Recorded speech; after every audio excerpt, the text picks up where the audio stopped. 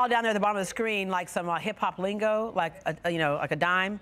A dime means like it's 10. It means that she's a 10. She's a dime. There you go. Okay, well, after the beats, a lot of hip hop is about image. The culture has spawned a whole genre of fashion. But our next guests say there's a difference between urban and streetwear. One is from the streets, the other from Park Avenue. Please welcome Faisal Jayed and Ruchi Khan, owners of Maison Lifestyle Gallery. Good morning.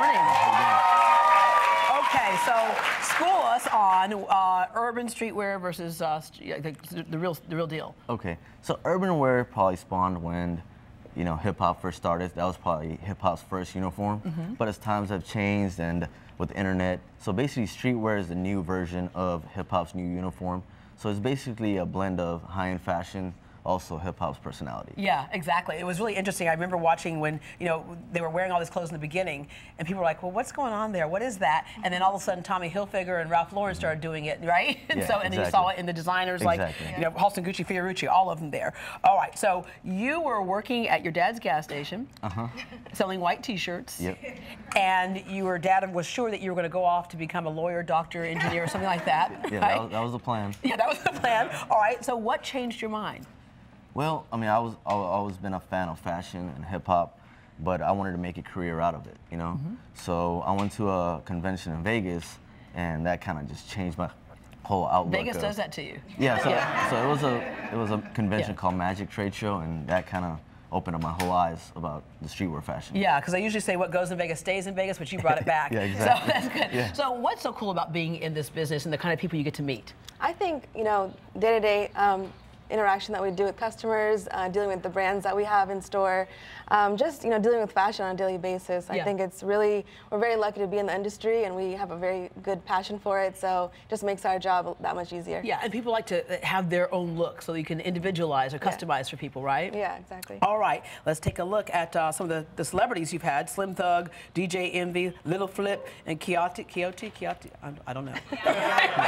Oh, Kiati, yeah, Kiati, that's my bro. Okay, so they've all come in and done that as well. Of course, when someone who's in the business and doing well wears your clothes, then everybody hears, don't they? Absolutely. All right, let's take a look at some of the clothes here. First, we have Edwin here. He's wearing Whole Braillety, which is a brand that we carry from New York, and he's pairing that with a pair of whole black trousers. Yeah, neat look here. Yeah, I like that. And like, anybody could wear that, right? Yeah, it's a nice clean look. You know? Yeah, and you got to have your sneakers. Yeah. Okay, thank you. All right. Looks like J-Lo could be here. Next we have Corinne. She's wearing the Reasonable Doubt Coach's jacket with a nice logo on the back.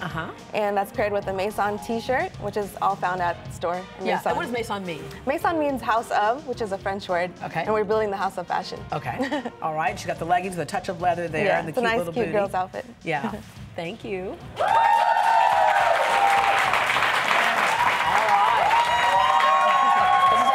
Back to what you were talking about earlier. Yeah, next we have Nam. He's wearing Criminal Damage, which is a brand from London, buckle jacket, and that's paired with a Maison t-shirt and a Maison dad hat, which you can wear that with a lot of different things. Turn around again. Now, is that like a compartment in there? Yeah, that's a pocket and buckle, so you can store a bunch of stuff. Okay, all right. And then those pants are very cool. Yeah. Is that suede? Okay, don't mind me, but let me just, yeah, there you go. All right, yes, that is a suede. That's very cool. It's a nice night look or day look. All right, thank you. And finally, okay. Last but not least, we have Loudest. He's wearing a Supreme anorak jacket, which is part of our Archives collection. And he's pairing that with a Maison t-shirt, some nice sneakers, and some denim. Yeah, and with the air-conditioned jeans right there, right? It's interesting. Yeah. But it's funny because, like, you know, we make it like that now, but it kind of started, we say streetwear, it started with guys who really had stuff that was worn out. Exactly. And it became very cool. All right, Damon John, a lot of you know him from Shark Tank, and he did FUBU, For Us, By Us.